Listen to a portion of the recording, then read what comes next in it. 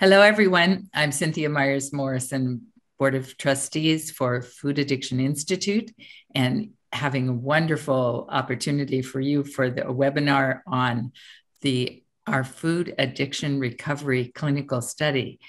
Dr. Jen Unwin, Heidi Giaever, you have to correct me and say it again, will introduce themselves. They're amazing women and researchers and people who have skill sets way beyond what they realize, and how influential they are in this project that has to do with food addiction. So I'm going to ask them to introduce themselves and then talk about this amazing addiction recovery clinical study. So which of you would like to start?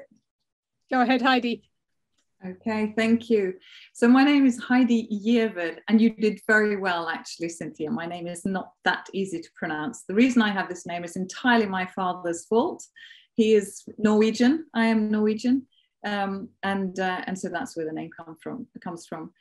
I currently work based in the United Kingdom, and my original degree is in chemical engineering, and I retrained in nutrition a number of years ago in connection with a health scare that I had myself, which is a little bit the background for why I'm working with food addiction, because in those days when I retrained, realizing that actually my health challenges were due to food, but I didn't know of anything along the lines of addiction-like symptoms with food, didn't even think about it. So it's only in recent years that I then met Dr. Jen Unwin, who has since become a very good friend and as well as a colleague, and Bitten Jonsson, and we trained together. And of course, we trained together with you, Cynthia. So, and that's me in a nutshell. So but delighted to be on this program with you, Cynthia. Thank you for inviting me. Thank you for being here with us. And Dr. Jen. Yeah, thank you, Cynthia. Yes, so I'm a clinical psychologist by background. I'm also allowed to call myself a health psychologist, because I always worked with using psychology in physical health settings, people with chronic conditions. So that was my sort of professional background. Latterly, through sort of hearing Bitten, I came to learn about food addiction and realized that explained one heck of a lot of my own story. So I thought, right, I need to go and find out about that. So that's how I got on the training course with both of you. And it's been quite the ride since then. So interesting, so much more to do, so much more to learn. Really one of the main things that I've been doing since finishing the training with Bitten is working with Heidi on this project that we're trying to pull together. I hope that you will talk about the project and how and why it came about and who's involved. Yeah, for sure. Shall I kick off, Heidi, and then you chip in? Yeah, so I did the training with Bitten, and then towards the back end of 2020, it would have been, I took a big look at all the literature. That's something that I used to do when I often had jobs that were sort of half in academia and half in the clinical space. So it's always in my head to try and find out what's already known and what's already been done, and try to sort of do a bit of a synthesis of that. I think what's happened in the food addiction space is a lot of people are clinicians with their own lived experience who've then gone on and done food addiction training, or they've got coach training, and that's all brilliant. There's hundreds of people out there now helping people on the ground, but what we haven't got so much is that sort of academic piece, partly because, as we all know, it's not a recognised condition in the DSM or the ICD, so there isn't that research funding. So I went ahead and had a look, and there is a lot of papers which basically agree with the thesis that food sugar addiction is a real condition. There's evidence for it. The symptoms map on to other addictions like drug addiction and alcohol addiction. The symptoms are sort of basically the same. But what we haven't got, the sort of aching gap, if you like, is have we got any evidence of how to help people? So there are a lot of people out there helping people, and I do believe they're doing effective things, but we haven't got the data to back that up, and we haven't got the data to say, well, this particular approach will get you this particular result, which of course is what you want in healthcare. You want to know that if I do this thing to a person with this condition, on average, this is going to happen. And then you can say to, you know, there's more chance of someone having some informed consent. So we could then, you know, the program that we're doing in the future, we'll be able to say, of all the people that go through this program, this many people have this much benefit. One or two maybe don't do so well, but then people are going into it with their eyes open. So there's very, very little data out there in the literature. Some of that is because obviously some of the interventions are 12-step interventions, and they wouldn't collect data because they're anonymous by, you know, by the very nature of the thing. So they don't collect data. And yeah, clinics haven't on the whole been collecting data. So that's the background to it, that we need to be able to show efficacy of the kind of approach that Bitten was teaching us in our training. Yeah. And do you want me to add a little bit to that, Cynthia?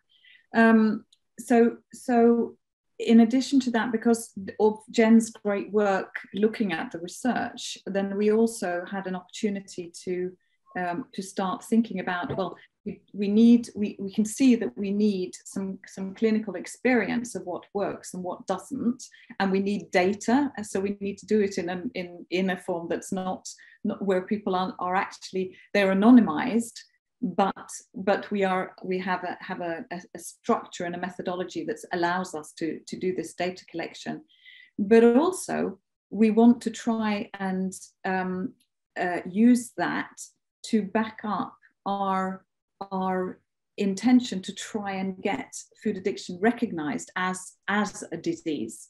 So because of what we know, what we learn, both in terms of our own experiences of food addiction, but also with the work that we've done with experts like Bitten, is that there are so many parallels, and we need this to be recognized so that we can deliver a better treatment than what people are getting today, because what they're getting today isn't working.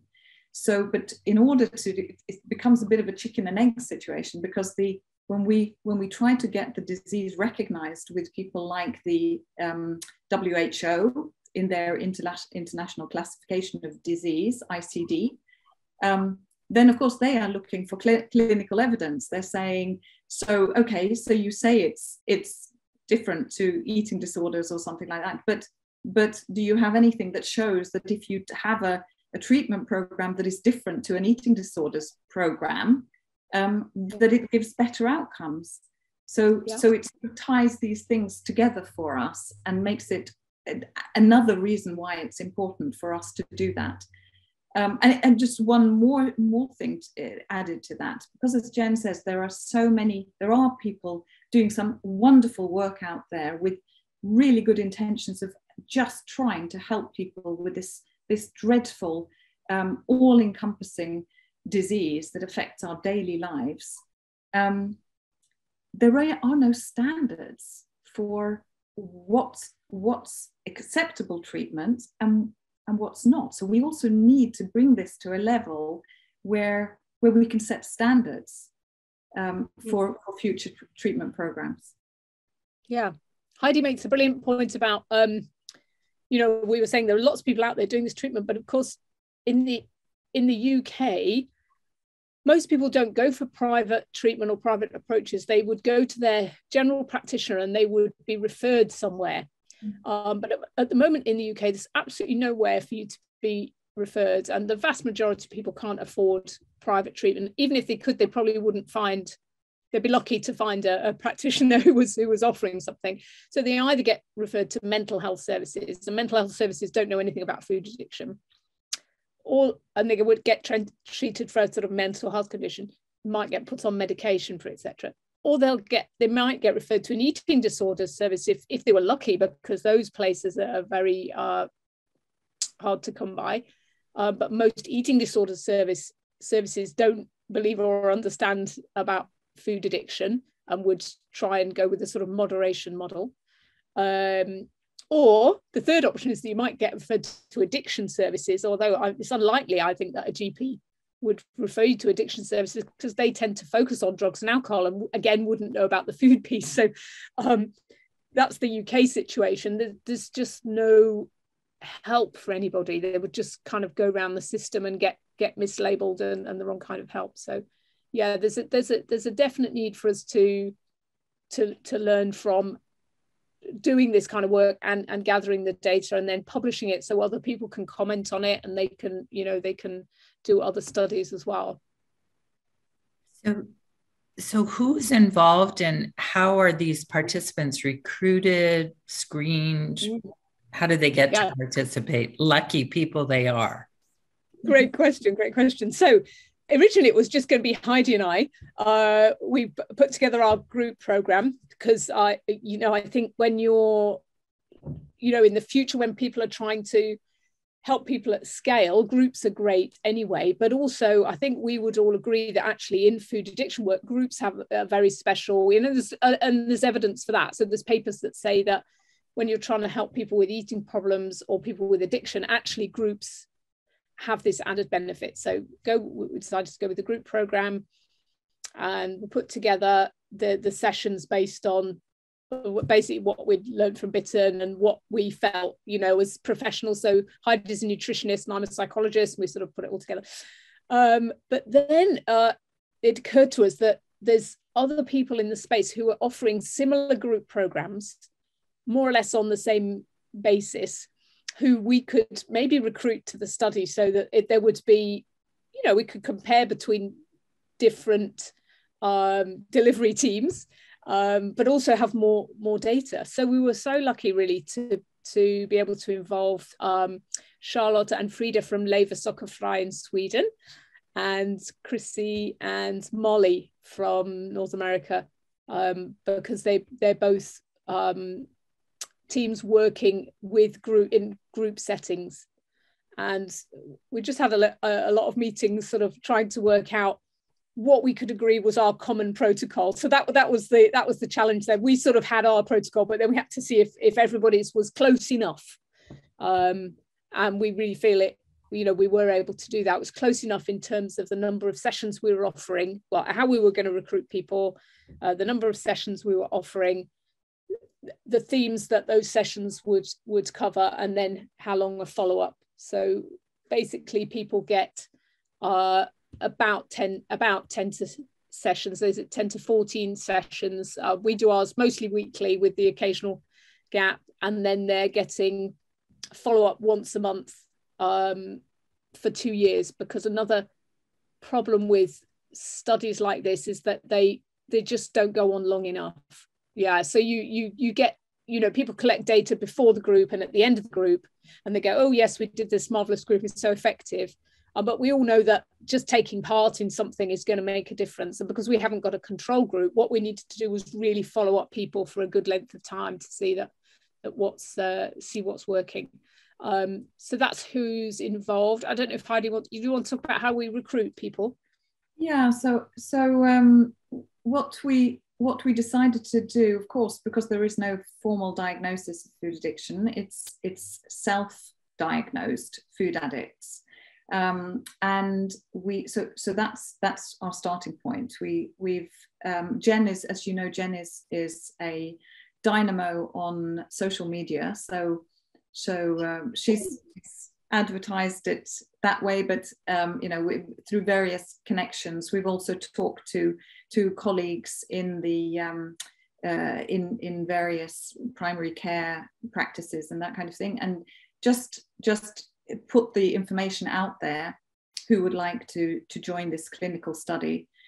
So it's all people who self diagnose as food addicts and want to be part of a study. So of course they themselves then have to be willing to share their data. They have to be willing to, they're taking a place on the study. So we try to impress upon them that we really do need them to be involved for a 2-year period, recognizing of course that that's not always possible. So we will have dropouts.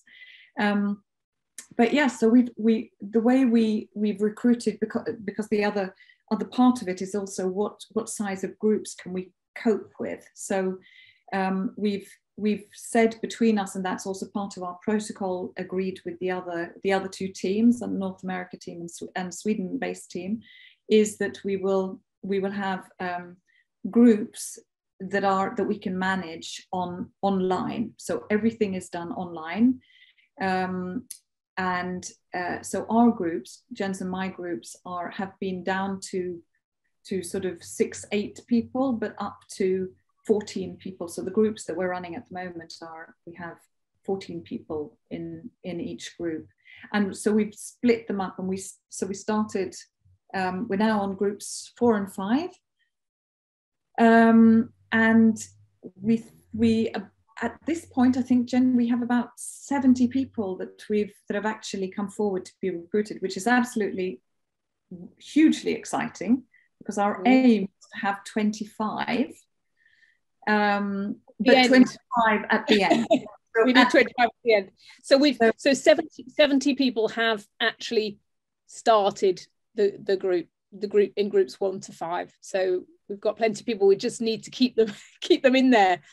And obviously their data's anonymous. They know that it can't be linked back to them by anybody. So we know who they are, but that, you know, nobody else would know when they were looking at the data.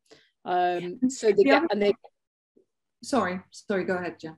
I was just going to say they get assessed before the group, at the end of the group, which is about 12 weeks, and then every 6 months up to 2 years. So we've got before and after now for groups 1, 2 and 3, which is about 33, 34 people so far. So we've got a nice little bit of data to already look at. Yeah. And I was just going to add, Cynthia, on the question of recruitment. These people, we also do go through a proper formal interview process. So we have the methodology for that we've also agreed between the 3 teams, so that we're recruiting people on the same basis, and same understanding and same commitment. And of course there we try to look at whether there are any medical conditions that or any other conditions that person themselves feels could preclude them from being involved in a study, or that their health professional would. And we encourage everybody to make sure that their health professional is aware that they are that they're joining the study, and that they will very likely be making changes to what they eat, we hope, and also therefore of course to check whether they're on any kind of medication that would that needs looking at or would preclude them in any way. Yeah. So what kind of data are you collecting? Does it include other eating disorders, things of that as well? So so there's a few sort of obviously things like height and weight and waist and HbA1c if they know it. So how sugary is their blood? If they know it, because a few people do, but we don't insist on people getting blood tests or anything. And then the YFAS, obviously, I know some people don't love it as a clinical tool, but we thought, well, we'll include it because so many of the published papers have the YFAS data in. It's a good comparator, if nothing else. And then we've developed a screen from the 6 criteria in ICD, the 6 criteria for substance use disorder, and we just have taken the wording for those, so people fill in that. And then the outcome that we're really interested in is mental well-being, really, because that's, in a way, that's the thing that suffers, isn't it? It isn't always about weight, and it shouldn't always be about weight. But the one thing that people have in common who have food addiction struggles is that their mental well-being suffers. So we've got the Warwick Edinburgh Mental Well-being Scale, as really, I suppose that's really the key outcome for us. Well, we want the food addiction symptoms to lessen, and we want the mental well-being to improve over time. Yeah, so those are the main things. Could you share the 6 criteria from the ICD? They're a little bit different than the substance use disorder that are 11 in the DSM. So the way that we remember it is with the acronym CRAVED.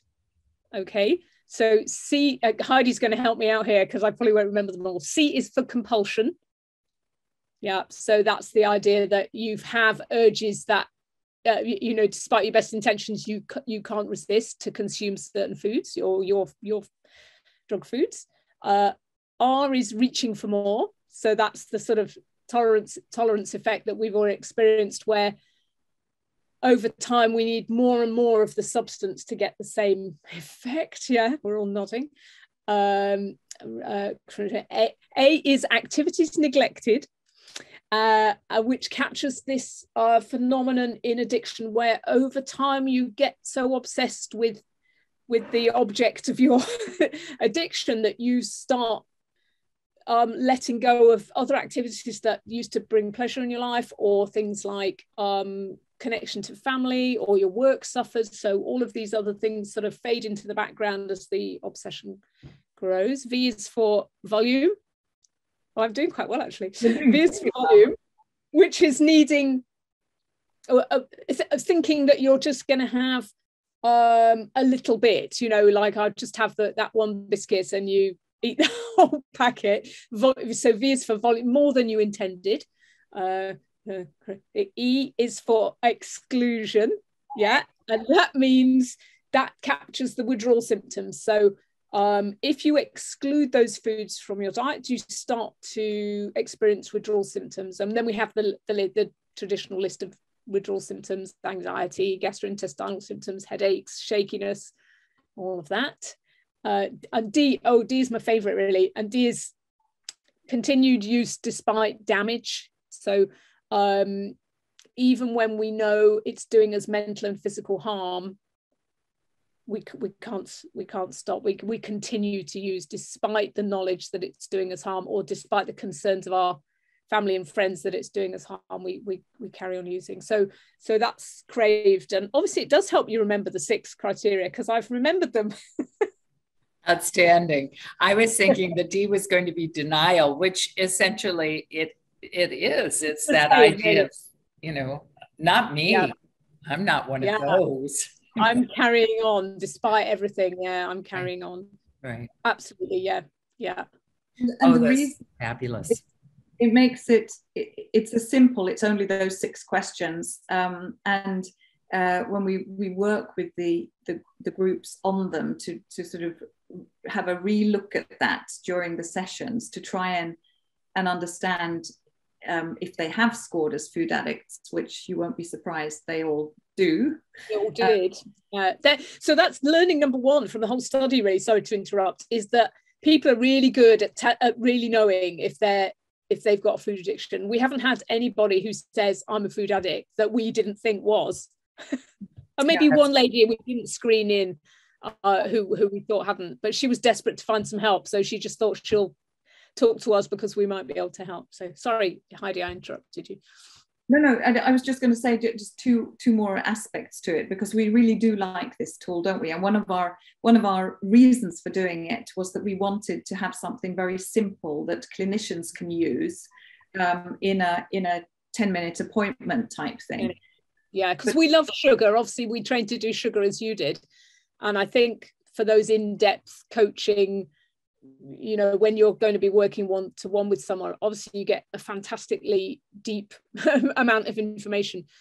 But we're sort of along the lines of, there's so many millions of people that we're going to have to try and help.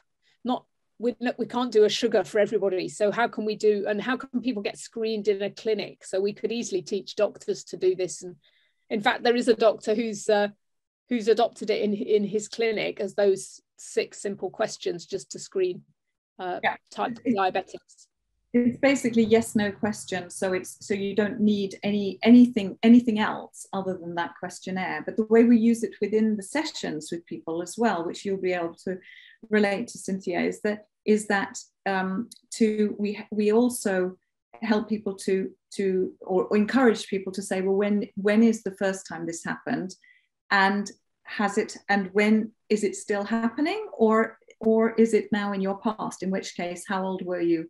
So taking that learning from sugar that Britain did with us, just to help people to establish in that very simple 6 ICD-10 related questionnaire, how established is my addiction? Give myself a little bit of respect for the fact that I've actually been embedding this addiction for 20, 30, 40, 50, 60 years. So we use that as a bit of a therapeutic part of our sessions as well. That's fantastic. I'd like to interject that I heard Judith Beck speak many years ago, and she was talking about how she works with cognitive behavioral therapy with people who have eating disorders. Before she spoke about anything else, she said, if you have cravings, what I am going to say does not apply.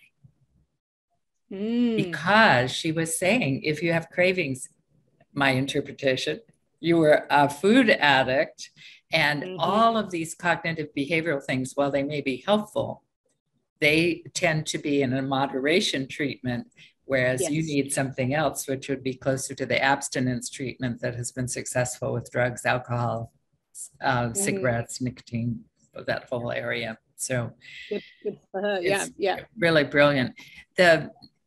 The other question then, in terms of your treatment protocol, what do you do during these different sessions and subsequently in the follow-up? Because you have some groups that are already there.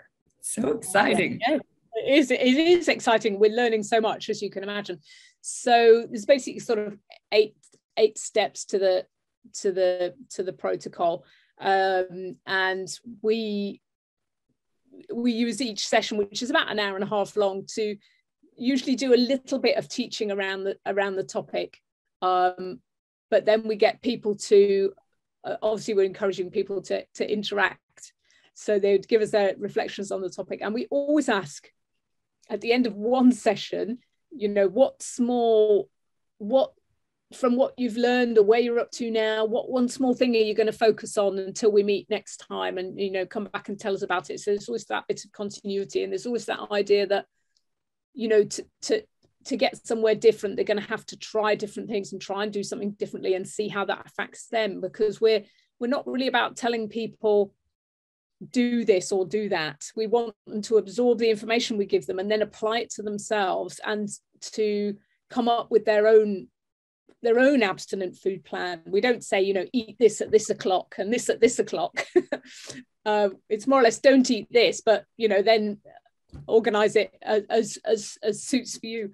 And we give people home studies based on what they've learned. They go away and do some reflections about it and come back and talk about it the following week. So it's a combination of sort of a bit of didactic and then quite a lot of interaction.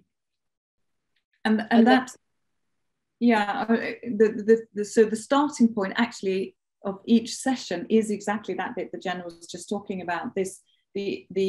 What did I learn from the previous session that's going to be applicable to me, and how do I want to use it, and how does that work in my life? Let's make this practical and real for me. And then so the starting point of each session is, what did you notice?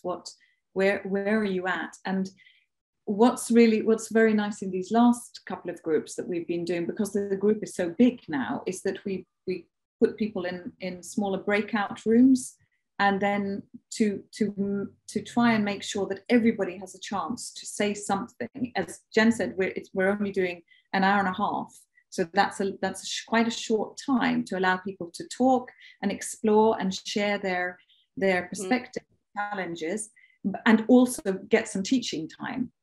So, I don't know if can we remember the eight in the correct order? We start with some sort of addiction concepts, and we sort of introduced them to the idea of as food as addictive, and then we've just done week 2. We kind of have two parts to it, don't we? We do the sort of conceptual, all the addiction concepts, the self-assessment, the kind of building the toolbox in the first few sessions, and then part 2 we start actually practicing them. So we start using those tools and building, you know, how do I now, after I've learned about all these different concepts and tools that I could use, how do I now start to change my habits and tastes? How do I now start to work on scenarios where I am triggered, real life examples of my trigger situations and challenges?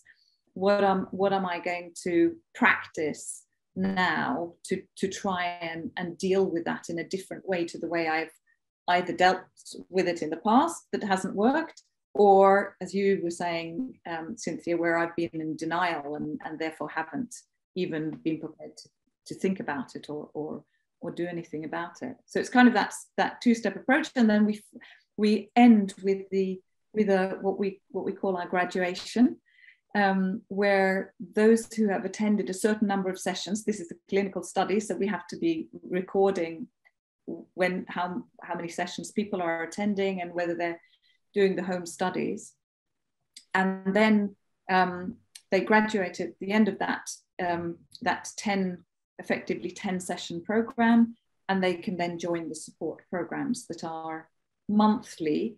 And one of the things that we've realized in the process is that because it's quite a quick 10 sessions it's no time at all, is it? It's a very intensive period. So then the support sessions, we want to go over the material as they see fit, as the group would like, as the group sees is important, things that they want to cover again and practice. So in essence, that's about it, isn't it, Jen? Is there something I missed there? Yeah.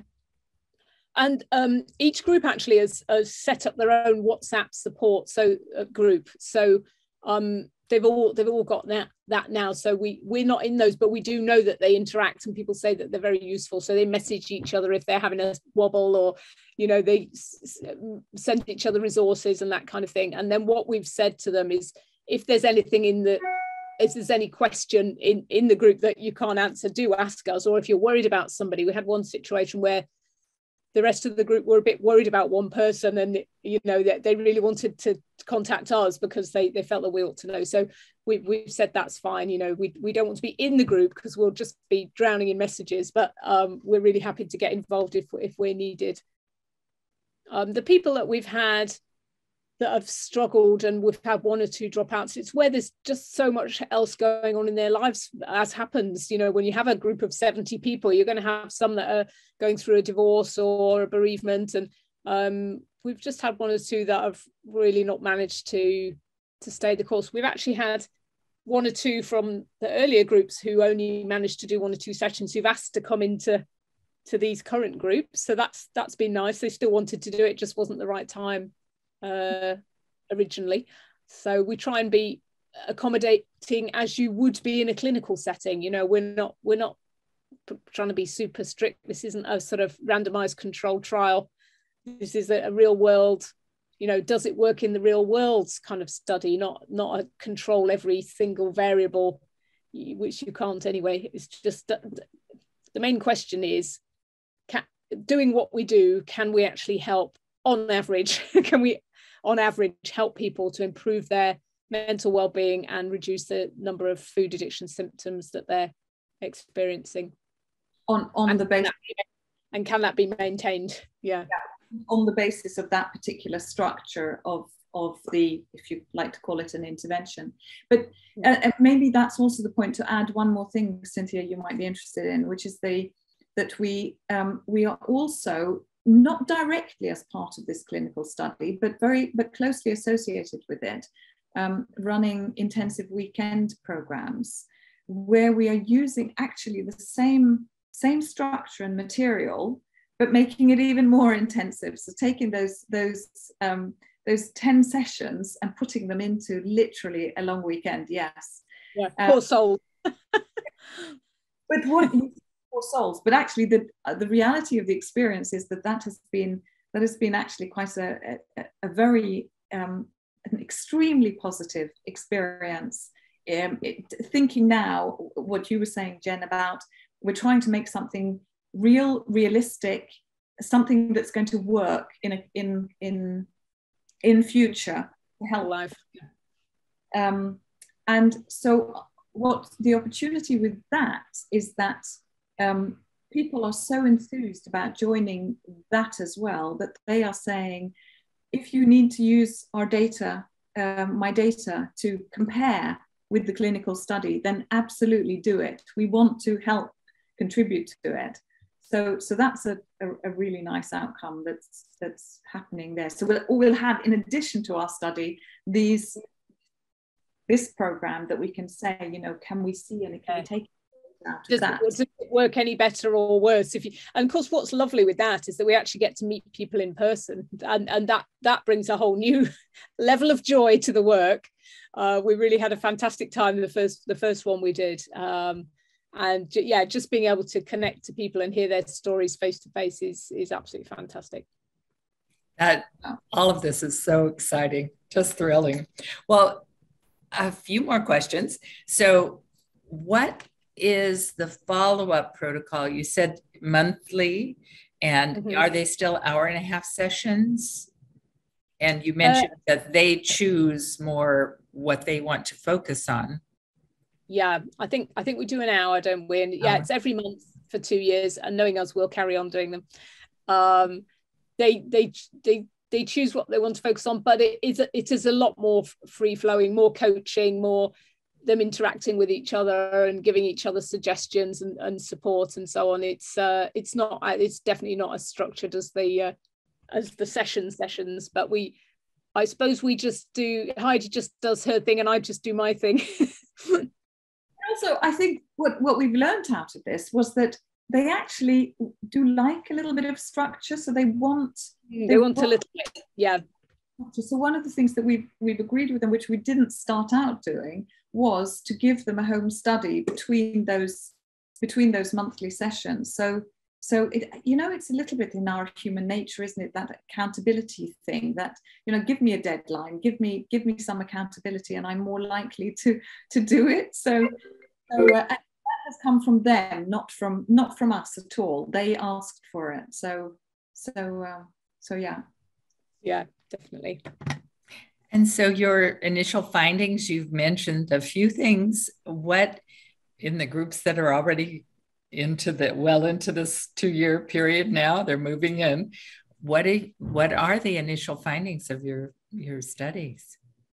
Well, it does look like, so we've got the before the group and the after the group. So as I say, you'd expect really people to feel better after any kind of group intervention. That you'd find that in most research. It does seem to be the case. So the wellbeing scores are definitely significantly better, and the crave scores are definitely significantly lower. Interesting about the YFAS. So we'll be saying more at the Food Addiction Conference on the 20th of May. I don't think I've quite digested the YFAS data yet. But it looks like our main outcomes are going in the way that we would have wished at this point. But as I say, more and on, because each 6 months we'll be gathering data and seeing whether people are maintaining that benefit.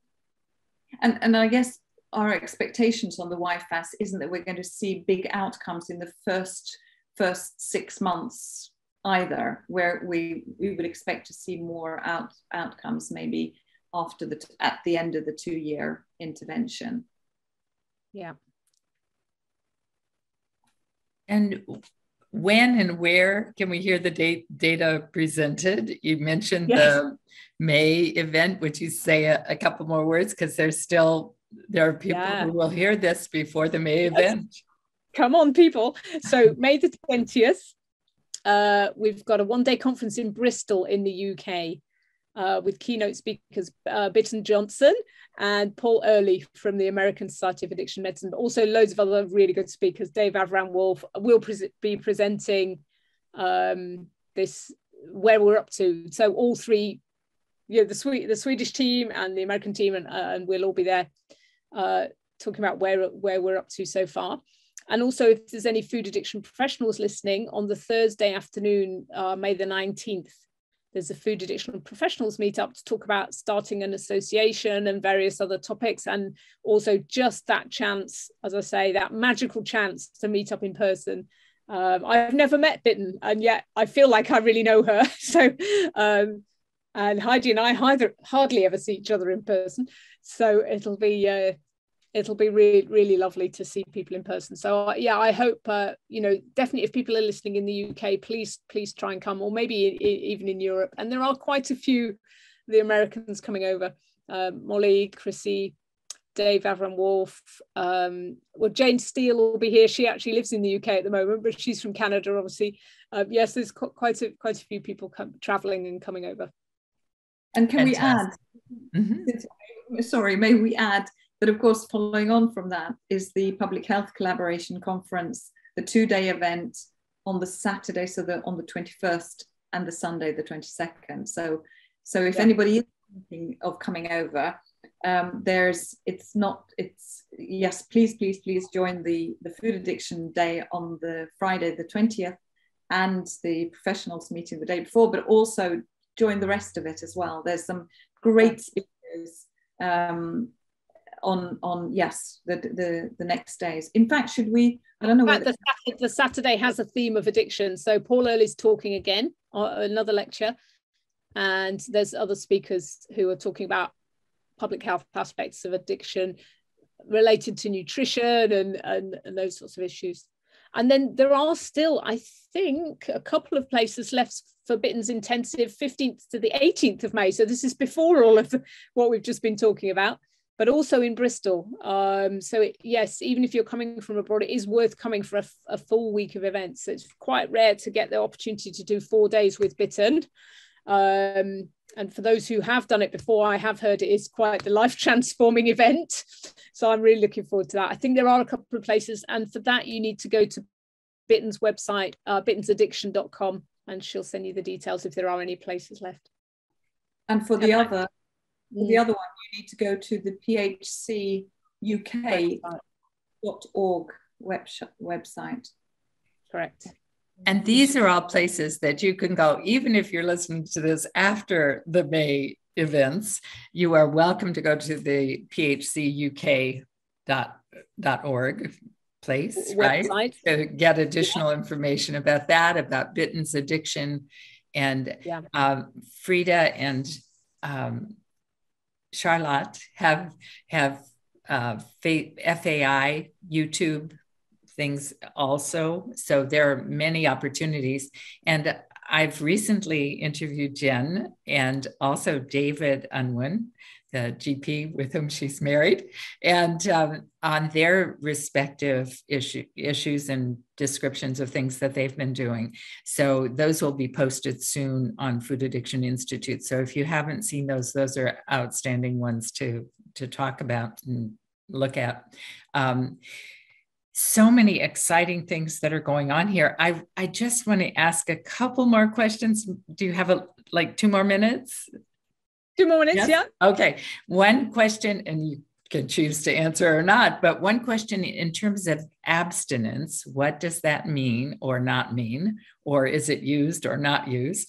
And also the eating disorders, what you've seen in terms of comorbidity, or are they on a spectrum continuum? Or is this for a future question in a future interview.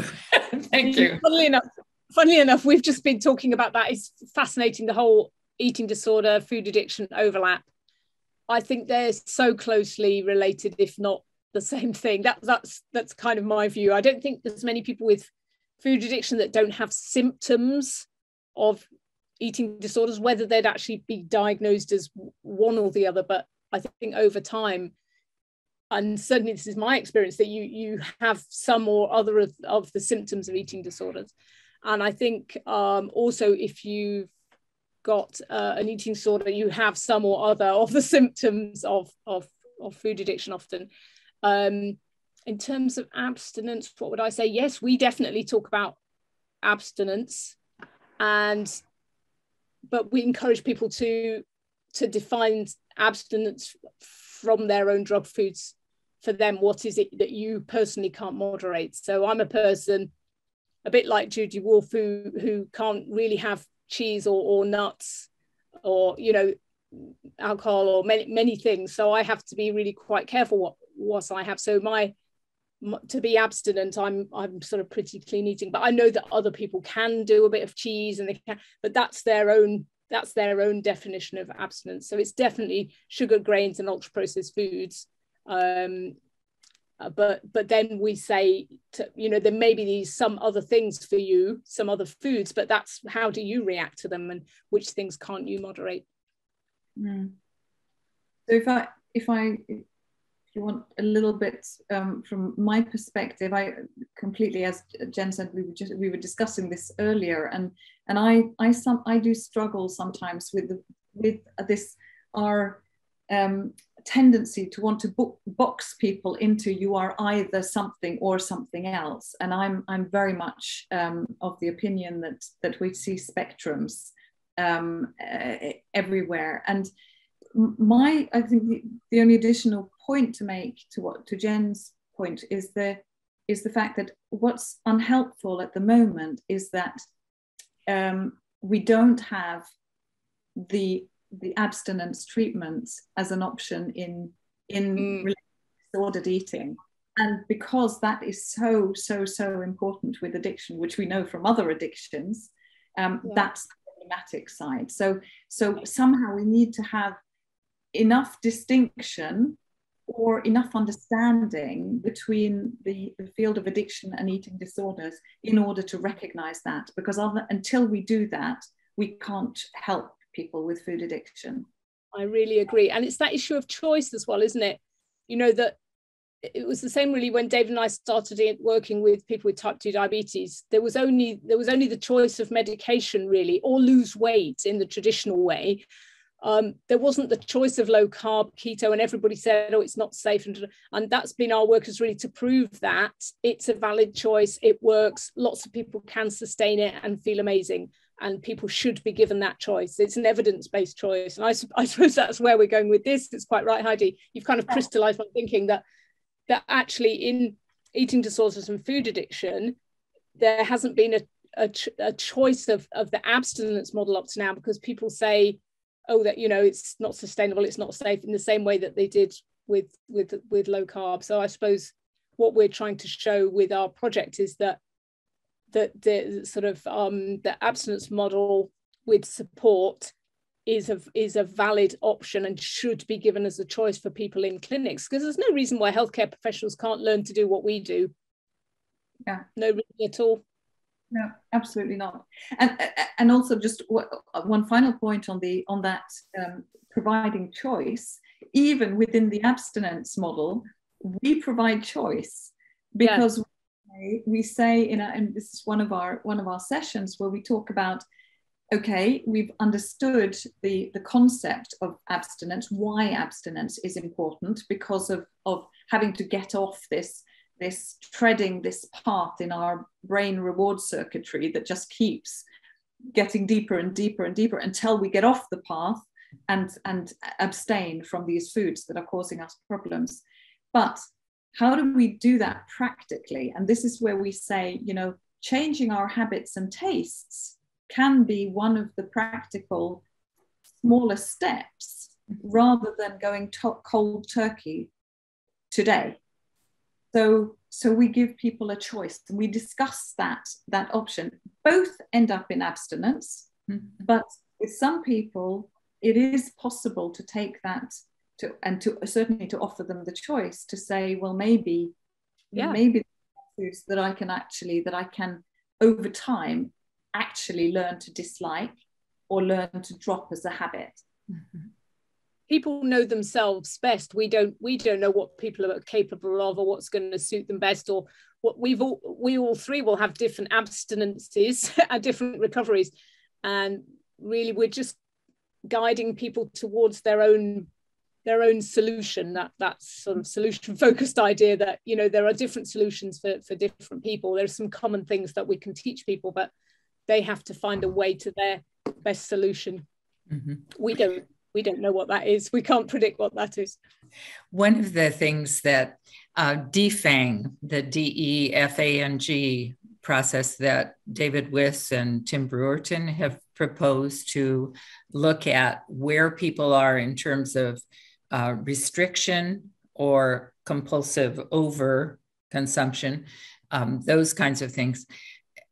It's a brilliant piece of research and model, and is limited only by, and I said this to him too, that is only limited by the fact that he hasn't included family of origin, and that piece to look at what did my previous generations have difficulties with, because sometimes I may not be having that difficulty right now, but if I look at a longer vision, it may be useful in terms of diagnosis and choices of care. The other one, more present for me at least, is the process of aging, and that over 23 years of abstinence from grains and sugar, I see a difference in what I can or cannot continue to eat. Absolutely, I agree, and that's kind of surprising, isn't it? That this changes over time. It's really true. Yeah, when you look back and you think, "Oh, I used to be able to moderate whatever it was." Yeah, it's not working now. So we have to adapt, and we have to be. It's a lifelong, and that's what we try to teach people as well. You know, this is a lifelong thing. Sorry, guys. It isn't one and done. And one other bit that you may not be aware of, there was a 2018 set of interviews for Gray Sheeters Anonymous, GREYSHEETERS Anonymous. And that's a 12-step program with no grain, no sugar, and weighed and measured at specific times. It's very structured, very structured. So they often say the last house on the block. So if you've gotten to there probably isn't anywhere else to go. I don't know if that's true or not, but in that group of about over 800, close to 900 people, that were interviewed, they reported that if you had 1 year of abstinence from grains and sugar, that the median of the 800 plus people was 11 years of abstinence from grains and sugar. So, you know, there is some evidence that by abstaining from that which you personally find addictive, that you can have long-term recovery. And it takes a lot of work to maintain that kind of recovery. It isn't one and done either, but that information is hopeful for, you know, for all of us. It really is. Yeah. And food addiction, in two of the other food addicts Anonymous and food addicts in recovery, they've been acquiring information too. So the opportunities are out there if people can't get into these particular programs that people are talking about right here, right now. You don't have a doctor that supports you in the ways that you'd like to be supported. There are 12-step programs, and lots of them that offer the opportunities to get help. So for this, and we are just so excited that you're doing this. So please keep us apprised. Please come back and share more information in the future.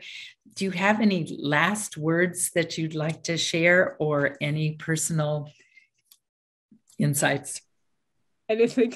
Oh, it's just been it's lovely to talk about it. And, you know, even as we get together to have this kind of discussion, you're thinking of, these connections and, you know, the work that still needs to be done. So, yeah, we need to keep it together as groups of professionals and clients, and, you know, just keep pushing forwards.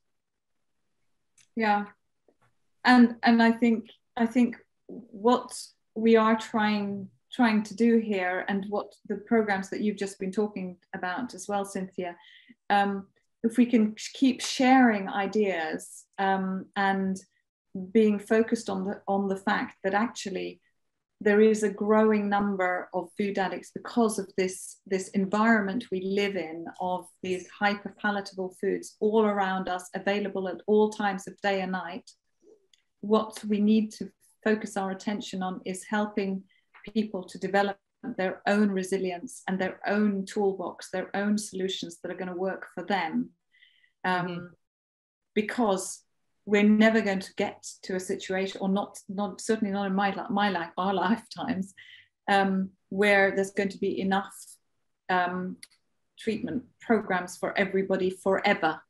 They're going to be programs that people can drop into and out of, and treatment and help, but at the end of the day, we have to do it for ourselves. And so, yeah, sharing, brilliant what you're doing with this, Cynthia. Thank you for inviting us to talk to you. Let's continue doing it. Oh, please continue your brilliant work and sharing it with the public and sharing it in these varieties of ways. I'm just thrilled to have been able to have this opportunity with the two of you. It's very meaningful for me, personally and professionally. And I thank all of our viewers for Food Addiction Institute. And please go to our foodaddictioninstitute.org site online, as well as all of our YouTubes. You will find much broad resource base, lots of information and suggestions for you to incorporate in your own toolboxes. So we also have a donation button on Food Addiction Institute, and please share what you can, small or large. We're delighted to receive. So Heidi, Jen, what a pleasure to be with you this morning. I'm just uplifted by all of the things you have shared. So thank you, and we'll see you again, and best wishes for May, and hoping that everything goes splendidly and that you'll come back and share outcomes as they proceed. So thank you. Sure. Thank you. Thank you very much.